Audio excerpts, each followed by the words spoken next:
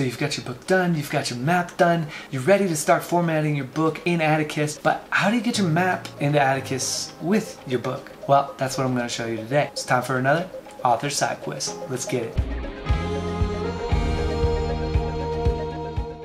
So Atticus is this really cool app. It's kind of like Vellum for Windows, except for they're still working on developing it even further. So they're putting in all sorts of new features all the time. It's really cool. You want to get on this. If you're a Windows user and you're trying to figure out how to format your books and make them actually look pretty when they go on to Kindle or when they go out to print, Atticus is a great option for you. But let me show you how to get your map into Atticus into your book. In this example, I'm going to use one of my short stories. Let's go with Lotmeek. Lotmeek is one of my characters from my book Stone and Sky, and I gave him his own feature in this short story. But once you get into Atticus, you're going to look over here on the left hand side. You're going to see that there's a whole bunch of different items here. You got your front matter, you got your body, and then you got your back matter. In this case, what we're going to do is we're going to add in a front matter. In order to add something into our front matter, we're going to go down here, we're going to click the 3 dots by the add chapter there. Once we open the 3 dots, it's going to give us all these different options of things that we can add. We want to add a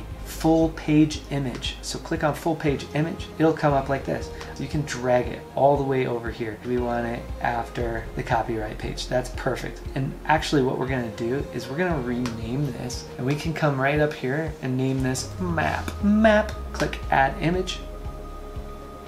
You're going to find your image on your computer. Mine just so happens to be right here. Bam. Open up map. It's going to take a second because my map is huge.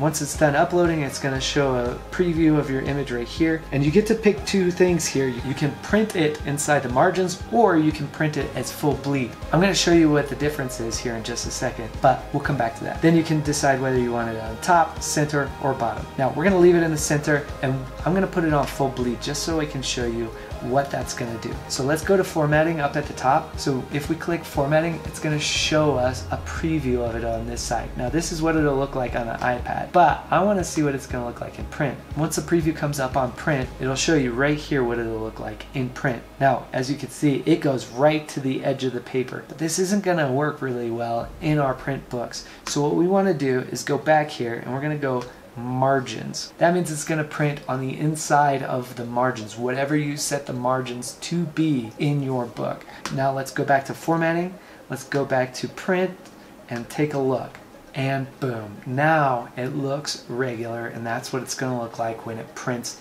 in the actual book. That's awesome. Okay, let me show you one more thing about this that you're going to love. If I go back over here to the map page, I can actually click this, my image gallery, instead of clicking on this big plus sign.